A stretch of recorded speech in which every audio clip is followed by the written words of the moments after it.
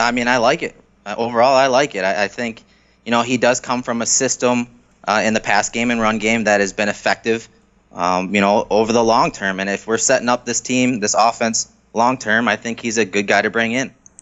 As far as the rushing attack goes, I don't think much changes.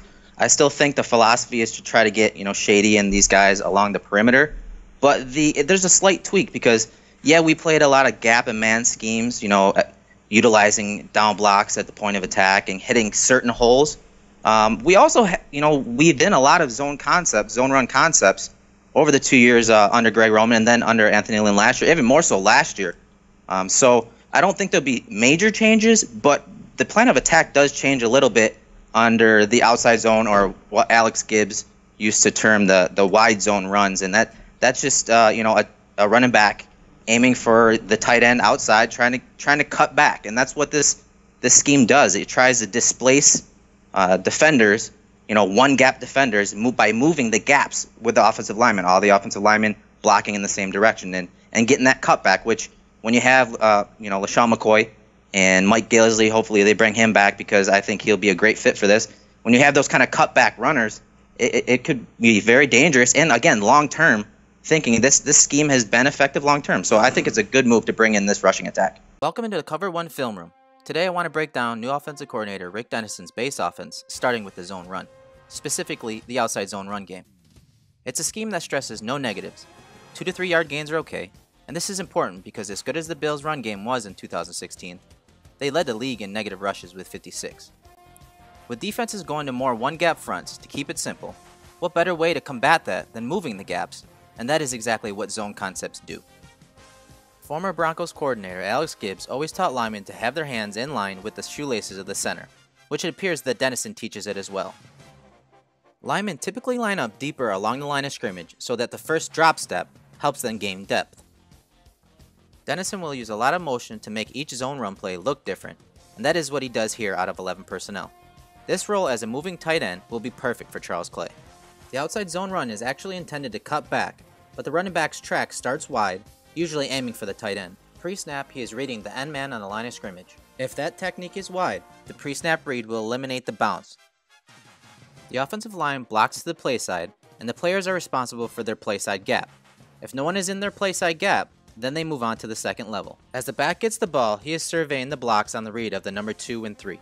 The uncovered left guard climbed to the second level and cut the inside linebacker, giving a nice lane for the running back to bend it and get upfield. So here's the outside zone run, where the running back bent it back instead of bouncing it or banging it.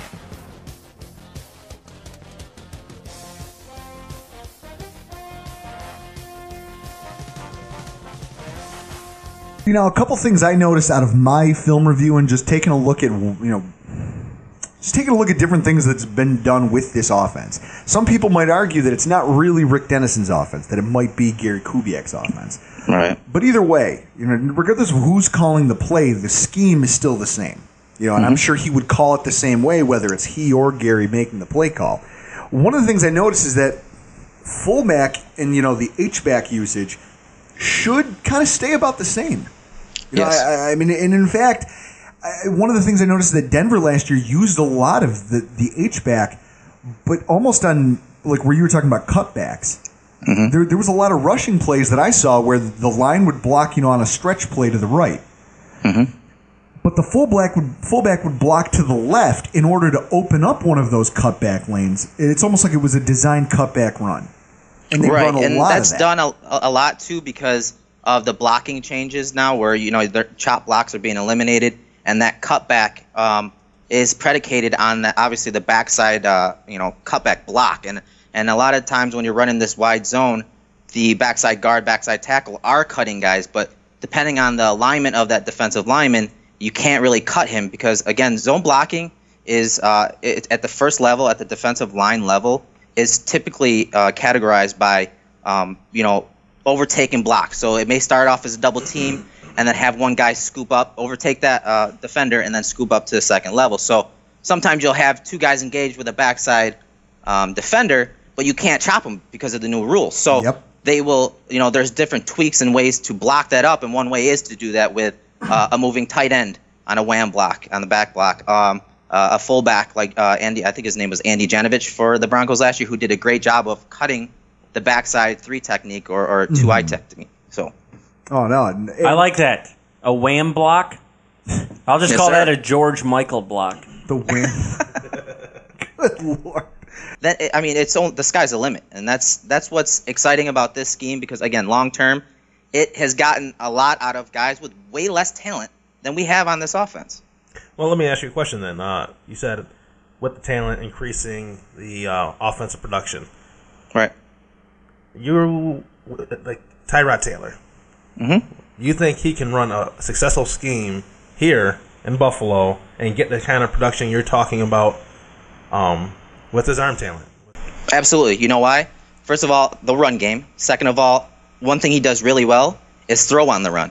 And giving him that run-pass option along the perimeter off these wide zone runs will only help him. When he got outside the pocket, he wasn't bad, and he does throw on the run well. So I think that the two coming together, I do think that will benefit. Not to mention, you throw in this wide zone stretch. You're not just stretching the defense vertically with Sammy Watkins. You're stretching the second level defenders horizontally and giving Tyrod the option to run it as well. So a lot has to be worried about when you're running these wide fakes and naked bootlegs. So I think it'll not only open up the run game, but it'll also open up the opportunities where he can dink and dunk it underneath and whatnot at the second level. Again, getting Tyrod in a situation where he's comfortable. I mean, his completion percentage on play actions last year and play action percentage as far as how many times we run play action last year was actually down.